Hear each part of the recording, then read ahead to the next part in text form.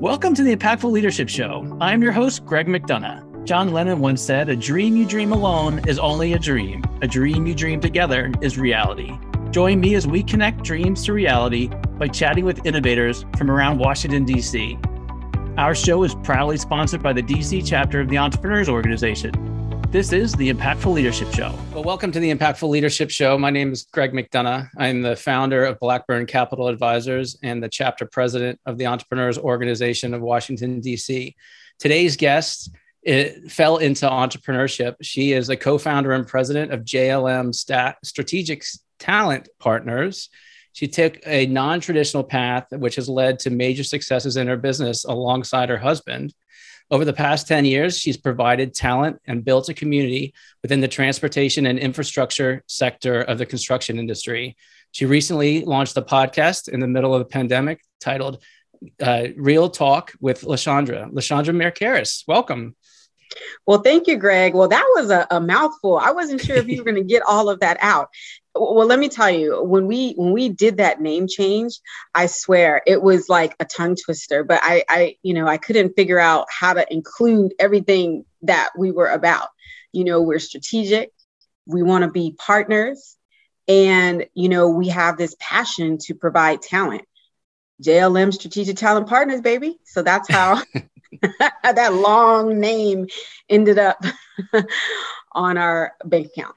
Awesome. Isn't it amazing how all that thinking and strategic ideation kind of comes together? And then if you try to say it quickly, you just got to practice and practice. So I appreciate your patience through my intro. Well, as you know, we've talked about this before. My podcast, we focus on leadership. And my favorite question to ask my guests is, tell me some misconceptions in leadership. Ooh, that's a good question. It actually, kind of gave me chills because when I think about leadership, and if you ever listen to my podcast, Real Talk with LaShondra, I really talk about leadership and entrepreneur from an emotional and human place. I know people say, emotions doesn't belong in business, but that's just not true. And I think that, when I think about the first misconception is that emotions don't belong in business or leadership. And I think that's absolutely not the case, because I think that most leaders are driven by their emotions. So that's one misconception. And I think the second misconception that I would put out there is that leadership is about getting others to do what you want them to do. And I think that's bullshit, if I may say. Because what leadership is really about is discipline and accountability of yourself. And through that, the example that you're setting when you have discipline and you have accountability will naturally radiate to the people that are aligned with that. And that's how you gain true leadership. Right? I absolutely. And I love your insight there. And I remember in my previous business that I took over in a bankruptcy process, I got very much tied into the emotional side of leadership, and it could be dangerous too, right? I mean, you could become so emotionally attached to your business that you lose sight of what its purpose is or what the people are trying to accomplish there. So it's to your point, it's a very tricky or delicate touch when it comes around leadership and emotion. I would love to dig in a little bit deeper on your second point around accountability of yourself. Well, I mean, the way that I see it is, when you're in a leadership position, you're on the front lines. I mean, you're leading. And a lot of times, especially in entrepreneurship, you're leading in the dark. So there's not really, a path necessarily. You're blazing the path, which means that, you have to be the example. And, and people always say you can't ask people to do what you're not willing to do. So the way that you blaze that path and the way that you conduct yourself is setting the precedence, is providing the standard.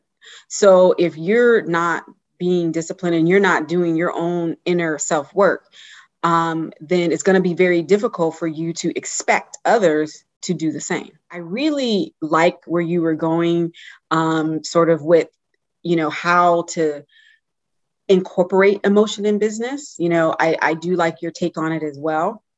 But I think that, the place that I really come from when it comes to emotions in business is not necessarily being emotional.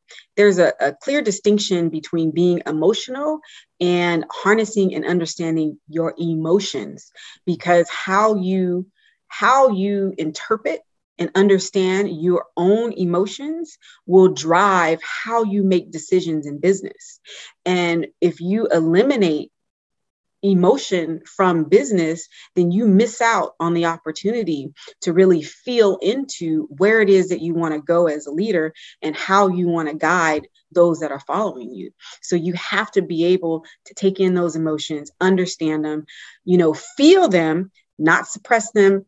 Don't push them down. Don't act like they don't exist, because that's where the magic happens. That's where your strategies or your processes and your goals meet actualization. Because again, leadership is about how you make people feel.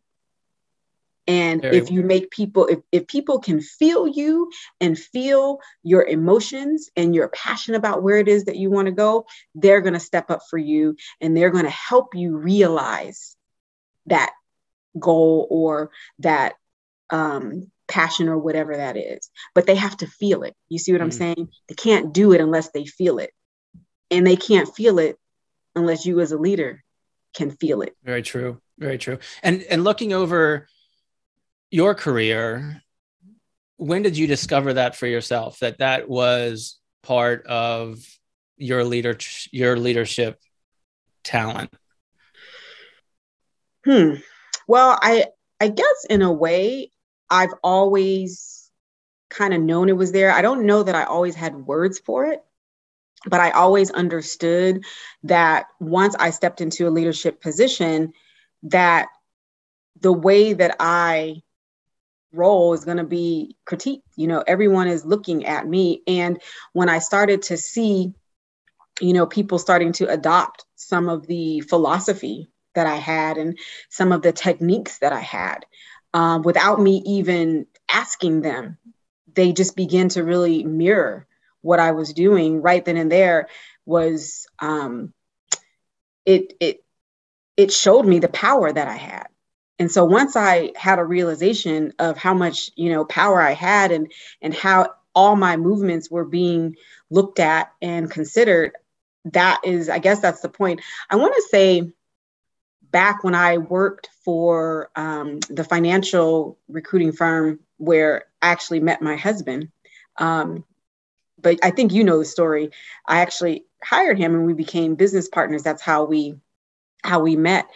It was there that I really understood. And he was actually one of the first people that really put words to that, because when he came there, he said, on my first day of work with you, I think almost everybody in the office took me aside to tell me about you and how you led. And some of it was positive, some of it wasn't so positive. But that let me know that, everybody is watching me. And then he said, at a later date, he said, on that day when everyone was coming to me and giving me all their feedback about you, he said, I just looked around and I realized, you're the one. You are the one. So there you go. Both from a marital perspective and from a business perspective. There you go. According to him, we started dating, was it June 15th, 2006? That was the day of his interview. So it took me a few months to catch up, but I eventually got there with him. That's awesome. So let's dive in again a little bit deeper, because you made a comment about everybody's watching you. And when you're in a leadership position, you are being watched, both leadership and your family, and also in your business and in your community, right? People say that your kids don't listen to you, but they watch what you do. So that's how you should lead by example. And you've hired hundreds of employees over your tenure. Talk to us about having how to handle that type of pressure, knowing that every employee that walks through the door, every, employee you put out in the field, they're all sort of got their eye on you. Talk to us about handling that sort of, that back to emotion, that pressure. Mm-hmm. Yeah. I mean, like I said before, when you're in leadership, it's a very selfless position. I think a lot of people think that leadership is, it's all about me. I'm the leader. Look at me. Look at, I'm so smart. I have all the answers. It's not that at all. Leadership is very selfless. And especially when I went into business as an entrepreneur, I inherently knew that if I was going to take on employees, that those employees were more important in a sense. So as a leader, my house could be burning down. But if one of my employees has a hangnail, that hangnail is more important in a sense, because as a leader, you're of service to the people that you're leading. And no matter what's going on, you always have to show up, in a place of service. So that's how I approach leadership. Powerful. Changing directions a little bit. You mentioned you work with your husband. I've interviewed a handful of entrepreneurs who are in a marital relationship and a business relationship with the same person. Do you have any advice or thoughts that you could share around how do you make that work? Because you kind of don't ever get away from each other, right? No, you know what? That's actually true. And it really depends. Every working relationship with your significant other or spouse is different. For us, it was interesting because our relationship started out as a working relationship and then led into a personal relationship. Right. So it's kind of reversed, because usually it starts out personal and then leads into, starting a business together or whatever. But for us, it was the opposite. So the working relationship has always been a part of our relationship. And I want to say, sheesh, I mean, we've been together 16 years, and it's only been in, I would say, the last year that we haven't spent literally 24 hours a day together. So how do I make that work? A few things. There's a lot of self-work involved, because remember, over time, the person that you started out working with is not going to be the same person in the end. There's a lot of evolving that has gone on. And specifically in my relationship, it's really a battle between who is going to occupy the masculine and feminine space at any given time. Right. So when you think of, masculine, you think of very, hard driving, focused, very penetrative sort of a position. Right. And then you think of, the feminine, where it's more abstract, creative, and very in flow. So for me and my husband, I, as the female, started out in the very masculine role, where my husband, sat in the feminine role, because he is creative. I mean, he's a brilliant business mind, and the way that he looks at business, and being a visionary is very creative. It's very in flow, right? But there did come a time in our working relationship where he was like, I'm tired of sitting up in this feminine. I'm going to need you to scoot over so I can step into my masculine, because I'm ready to step up, and not even step up. I'm ready to step into more of a masculine leadership role. So that dynamic was really tough. So it's really recognizing, the masculine and feminine in yourself, and figuring out how to manage that so that you can leave room for your partner to shift. And so that's not always easy. And we've had our moments. Oh, believe me, we've butted heads plenty of times. And, there's been a few times where I'm like, I'm having fun in this masculine space. I'm really not ready to leave yet. He's like, but you got to go.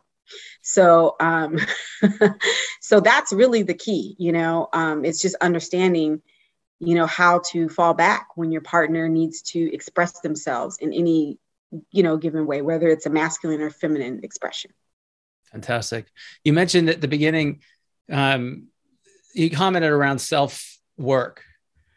Are there any tips or tricks or things that you do, like meditation, yoga, that help you with your self-reflection and your self-work? Yeah. I don't do no yoga. I don't know about most entrepreneurs, but my brain is on all the time and I struggle with meditation. Like I literally want to kill myself. So I don't necessarily do any of that. But what I do focus on is, self-care. I do make sure that I have time to enjoy life. It doesn't always have to be about business. But I think, going on different retreats and, having time for yourself, having time with other people that are like-minded, that might be going through similar things. I think, that human connection of being understood and having your experience not necessarily be validated, but being able to express how it makes you feel and getting all of that out. So, when you sit in a masculine space, which typically business and entrepreneurship is, that it's very important that you release. You have to put yourself in a position to release, all of the tension and the stress and the pressure, that happens. So whatever, makes me feel like I can do that is what I do. And sometimes it's just sitting on the couch watching Real Housewives of Atlanta and watching all these cackling women, have at each other, some mindless entertainment, really helps me center and helps me get out of my head and into my emotions and into my heart so that I can start releasing all the things that are no longer serving me, so that when I do step back into those roles, I can show up complete and whole, if that makes sense. Totally makes sense. I was presenting to a group of soon to be entrepreneurs this last summer, and somebody asked, how do you get your business started? And my answer was, find your tribe. You find the people that you want to be with, find the group that you feel supported in, because without that, your entrepreneurial journey is going to be really, really difficult. Exactly right. So speaking of paths, LaShondra, talk to us about your path. How did you end up in this male-dominated infrastructure, construction, hard hat wearing industry? Take us through your story from as far back as you want to go to today.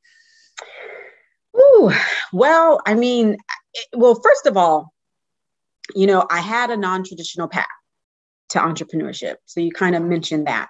I didn't necessarily set out to be an entrepreneur. I don't know what it is. It's almost like entrepreneurship kind of just landed on me. I wasn't necessarily seeking it or anything like that, but I've always had sort of, this natural affinity towards, freedom, expression, and passion. So, even in the workplace, it's always been creative for me. I am a very ambitious, hard driving person, but I've always, found, creative ways to sort of step outside the box, which isn't always the best thing when you're in corporate America, because they don't really want you stepping out of their box. You stay right in that box and that's it. So that's really, what I experienced. Now, this business that I have is not my first business. My first business was actually a hair salon. I don't know if you can believe that or not. But yeah, it was a 3,000 square foot barber and hair salon. I know nothing about hair. And I don't know if anyone can see me, but I literally have a JLo bun right now. That's about as creative as I get. Or, when I first started, in that business, but I just really understood the business side of it, and it was an easy business. And stepping into my second business was out of necessity. I worked for a recruiting and staffing firm, a $4 billion firm. It's a financial staffing firm. And I just had, wild success. Obviously, I met my husband there and we had wild success together. But being a woman and being a minority woman, there were absolutely glass ceilings. And no matter how many goals I achieved, no matter how much revenue I would bring in, no matter how much my home office depended on my energy and presence, I just couldn't seem to grow after a certain point, and the experience that I had was actually the opposite. The more that I did and the more, I guess, quote unquote, power I had, the less opportunity was given to me. And I was actually sort of being asked to step down and step aside and let someone else assume that position. So I said, hell to the no. I'm out. Peace. And that's when I, went into my own business, because I wanted to be creative and I wanted to continue the momentum that, that I had created, because, my sentiment was this, if you feel like your company environment has made me, and that is why I'm successful, well, make another one. I'm going to go over here and I'm going to do my thing.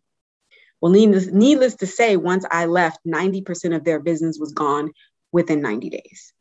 Wow. And they still have not recovered from this day, till this day.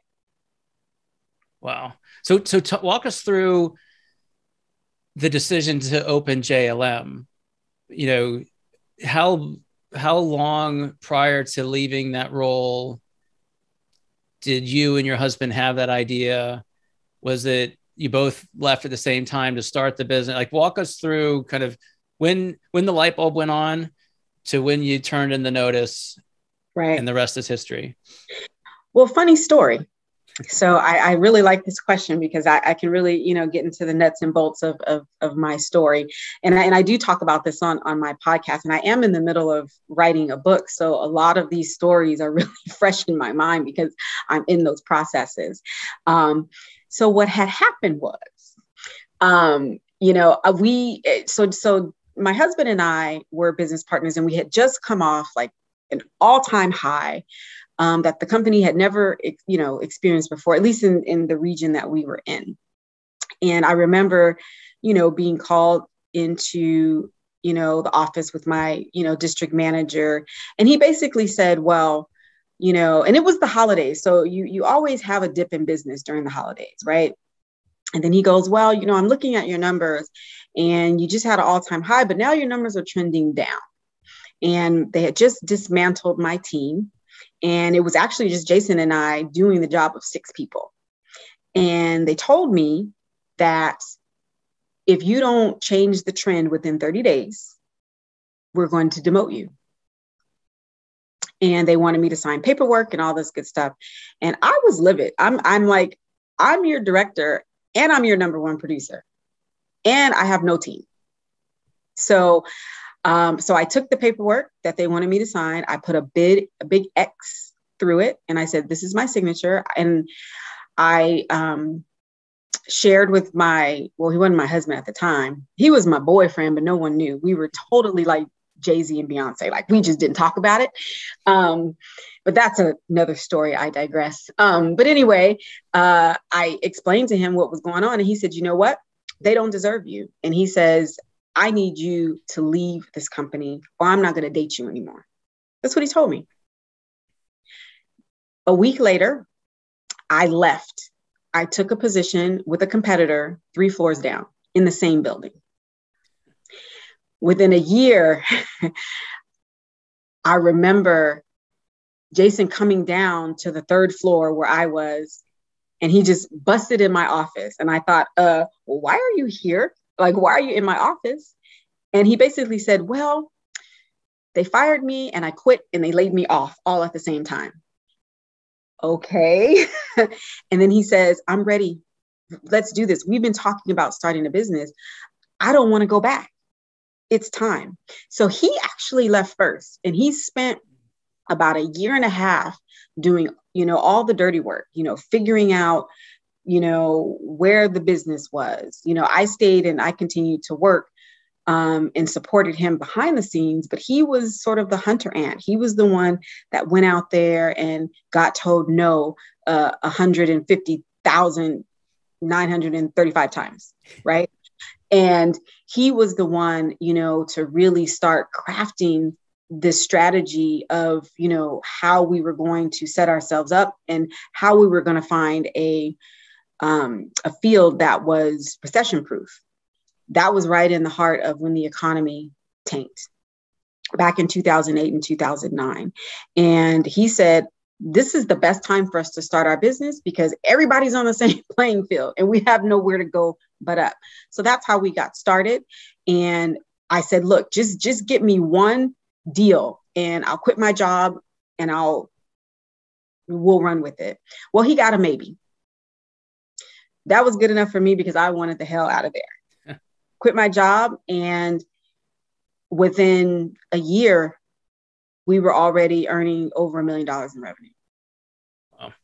And was the focus always in the infrastructure, construction, transportation field, or have you gone in and out of different industries over the time? Well, kind of. I mean, when I first left, obviously I had a huge following. So I did have a lot of client base that did follow me. So they weren't necessarily in that arena. So we had to start somewhere. So it was sort of residual from that world that I was in, which was multiple industries. And then once we really honed in on where we wanted to be in the, infrastructure and transportation space, once, cities start adopting the different measures to bring in money to build these big projects, then we started to really, ease into that. And as we got one project, we would get another and another and another. And over time, we phased out and then we, made sure that we held strong to the niche that we were creating.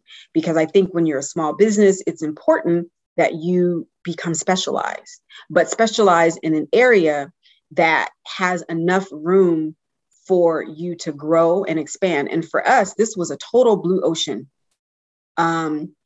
industry. We had no competition. There was no firm that was doing what we were doing for this space because the lead times are long. It's not an easy, type of staffing that we do. And we're sort of like a hybrid between traditional and construction management. And so that's a very fine line, but, we had experience, with home builders when we were both at the old firm. So we had already developed a strategy and process that we knew could work in this industry as well. So it was sort of an evolution of things. And let me tell you, I didn't know the difference between an electrical engineer or structural engineer. I had no clue. I had never really done a whole lot of construction outside just the home building where I was focusing on financial staffing. But I myself had to learn, the different positions and learn the different disciplines myself to be able to talk shop in this industry. So it was a huge learning curve for the both of us. So for our audience members who are wondering what JLM does and is trying to piece the puzzle together, let's step back and go to 10,000 feet. Okay. Give me what JLM does, what your ideal client looks like, what's a typical project. Yeah. Well, JLM is a staffing partner to large billion-dollar infrastructure projects. And so what happens is you have joint ventures, which are several large companies that get together and create what I say is a pop-up company. So imagine, you have a multi-billion-dollar pop-up company that lands in any particular city, and that company needs to be staffed yesterday.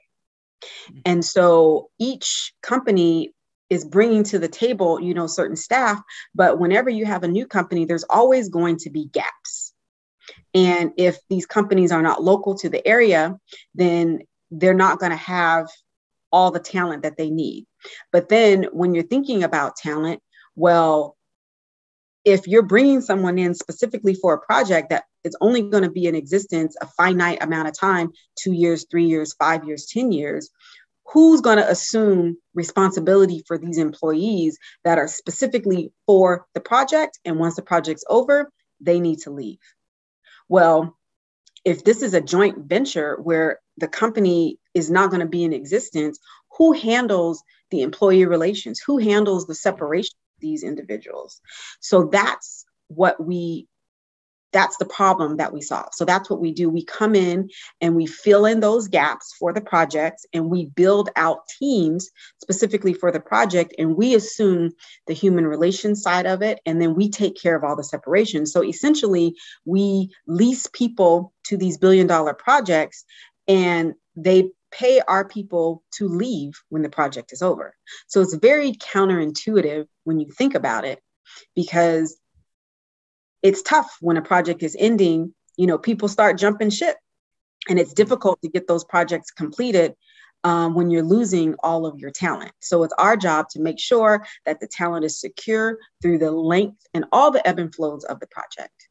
So that's what we do. And it's all white collar. So it's no boots on the ground, but it's all of the, engineering, project controls, accounting, compliance, procurement, all of those white collar positions that you need for a $1 billion infrastructure project to be completed successfully, on time and on budget.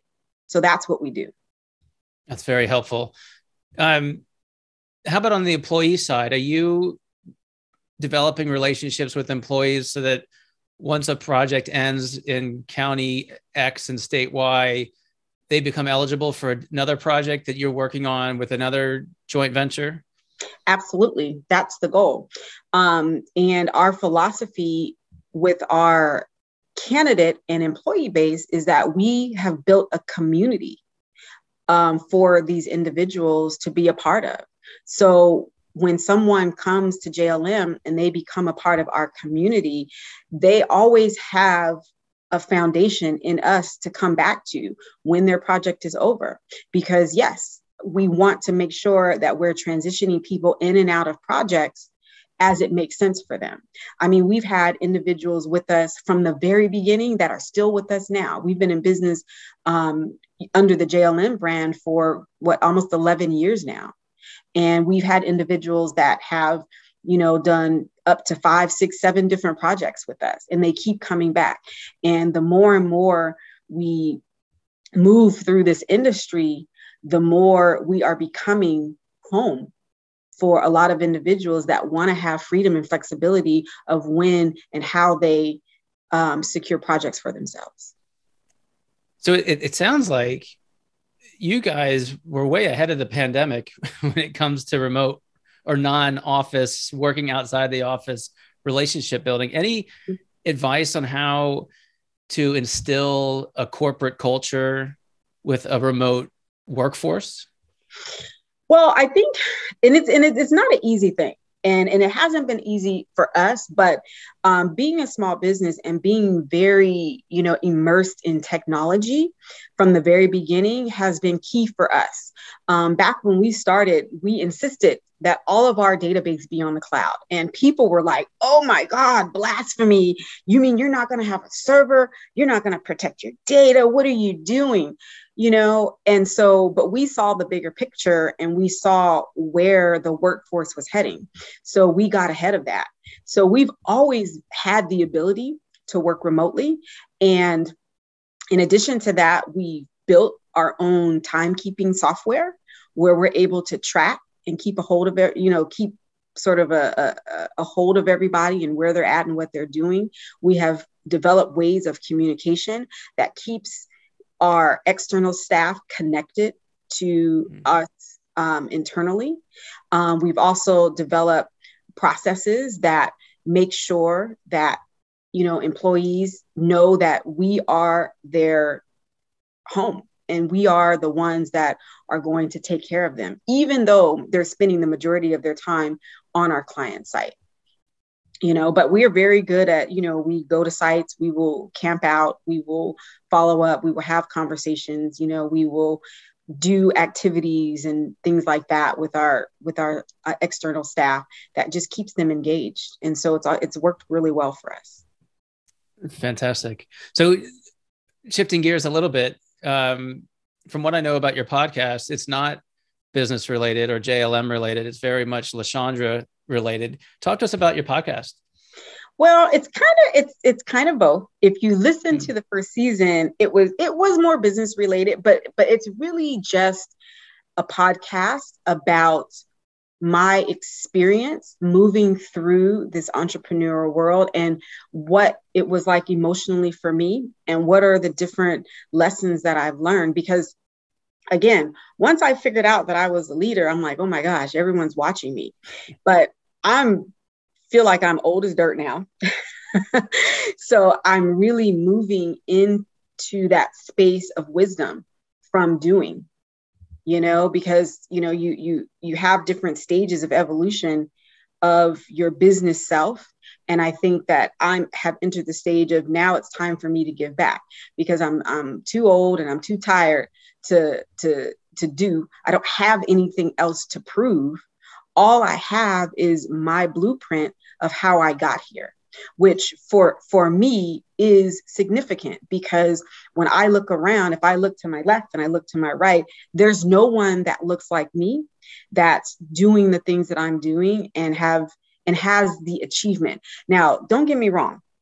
There are a lot of people of color that are achieving, but in this particular space where it's dominated by predominantly, white men, that's important, and that needs to be acknowledged, and that needs to be exposed and shown that, there is room for change. There is room for someone that looks like me. And I can't tell you how to do it. All I can do is show you how I did it. And whatever you get from that is what you get. And hopefully it's helpful. And if it's not, then don't listen to it. But this is just my story. And I feel like it's impactful, especially for young girls. I have a daughter, that I think about every single time I hop on this podcast. I think about her experience and, and all the wonderful things that she can do. This is the best that I could do. But I know that on my shoulders, there's someone else that can take the baton and run even further. And that's the point of my podcast. But I do give a lot of business tips and information as well.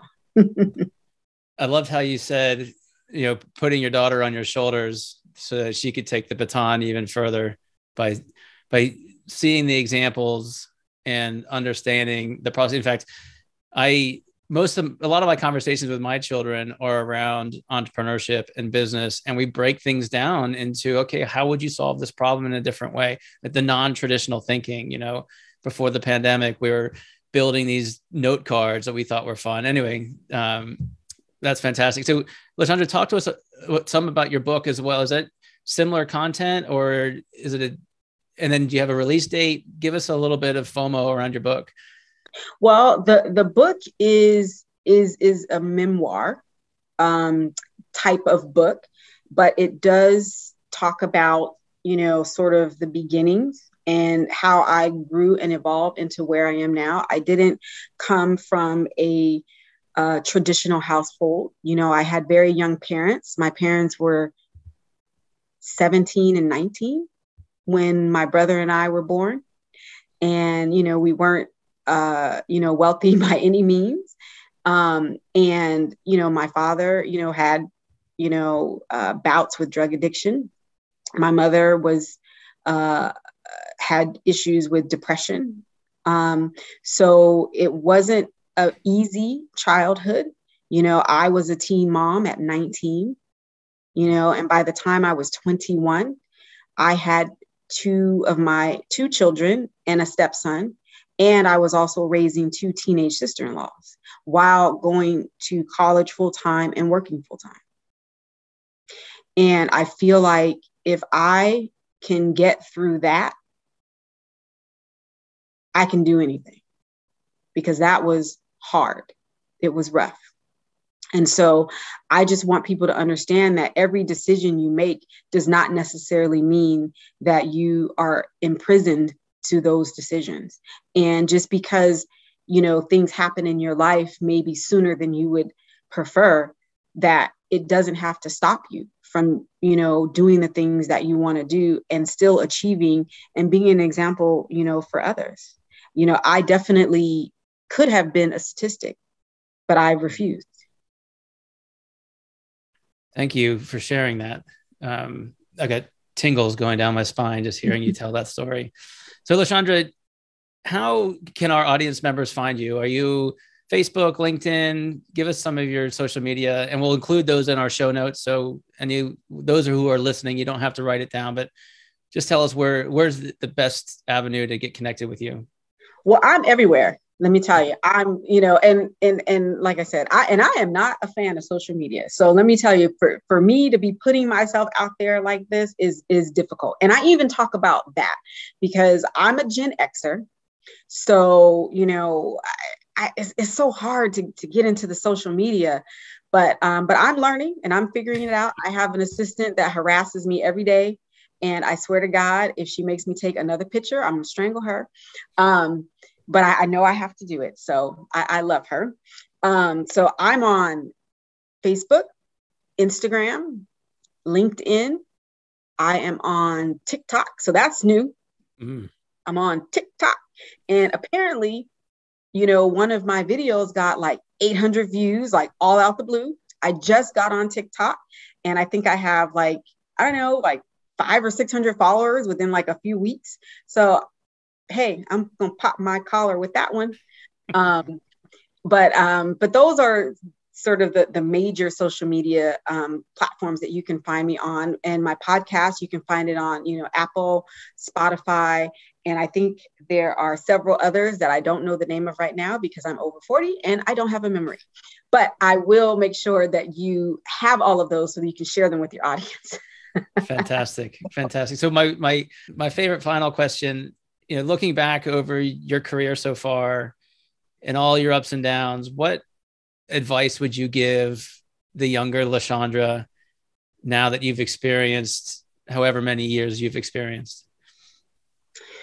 Whoa, that's a big question. Now I'm getting tingles down my spine just by you asking me that question.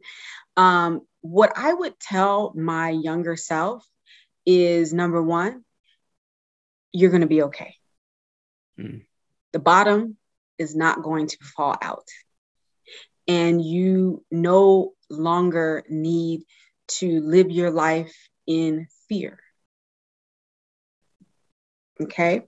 The second thing I would tell her is you can do anything, not that you put your mind to, but that you focus your energy on. Because what I discovered is the law of the universe. What you put out is what you get back.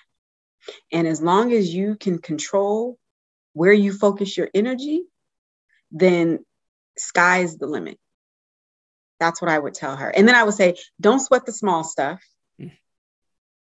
And I would probably tell her to break up with my high school boyfriend sooner than I did. That's fantastic. I visualized 3 bumper stickers. So stay tuned for that. Anyways, LaShondra, it's been amazing having you on our show. I appreciate your time and your insights and your vulnerability. That wasn't in our scripts, but I really appreciate you going there and sharing those experiences. It's been amazing to have you on the show. Well, thank you. It's my pleasure. And, I hope that your audience really, connects with what I'm saying, and hopefully they have some aha moments for themselves. So I love doing this, and I appreciate you for having me on. It's been my honor and my pleasure. Fantastic. I'll talk to you soon. And that's a wrap, my friends. Thank you for spending your time with me. For show notes and other episodes, visit us at impactfulleadershipshow.com. One last food for thought: walk on with hope in your heart, and you'll never walk alone.